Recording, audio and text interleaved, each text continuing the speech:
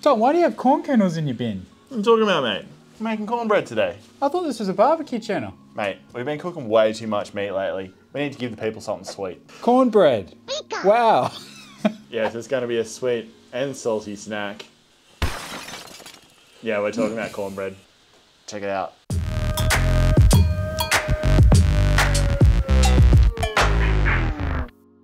While there are many recipes for cornbread out there, we're going to go with an Aussie twist here using some red gum honey. So this is an Australian based honey. Tasted best smoked in our opinion, so we're going to set up the barbecue for some really low temperature smoking. And to do this, we restrict the number of briquettes we put in. Adding in our smoking cubes here, we're going to be able to get the temperature just to 60-65 degrees for a nice cold smoke. And the honey's going in. We're going to leave this for about 30-45 minutes. Just keep watching the temperature. At our cooking station now, we're getting our cornmeal measured up. This is quite hard to find in Australia. We're going to use a full cup. Also adding in a cup of all-purpose flour.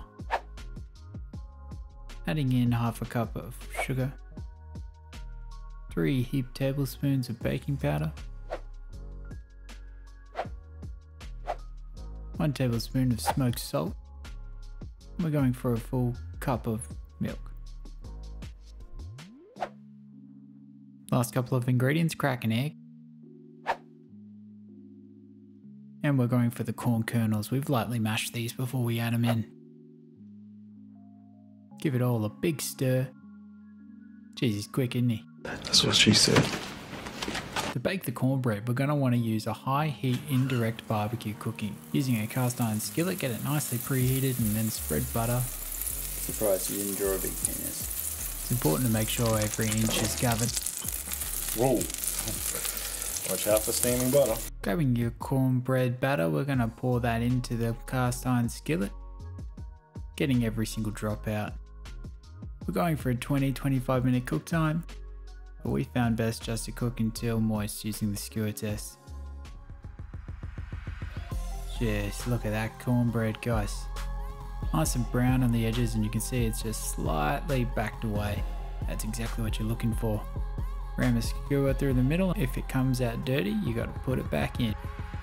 Because of that butter we put on there to grease the plate, it should come out effortlessly like you can see Tom doing there. And you get that beautiful golden crust around the outside of your cornbread. Now we're finishing this off with some heated off butter.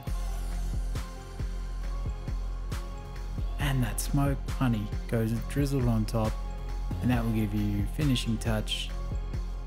This cornbread is good to go. I don't know why we bothered cutting it up really. Could have ate the whole thing myself. You just can't beat that nice, authentic, freshly made cornbread.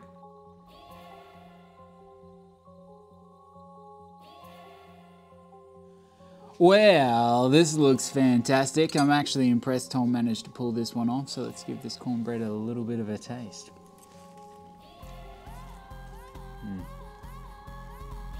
We've added in some of the corn kernels, which I think are a great way to boost the sweetness, give that little bit of juice when you take a bite. Pro tip there, love me cornbread, love the cook. Nice and simple dish. Put it on the side of your actual barbecue and you're in for a good time. That's all from us here at Smoke and Dagger, so cheers guys. Hit it on your head. Do you reckon just like throw it?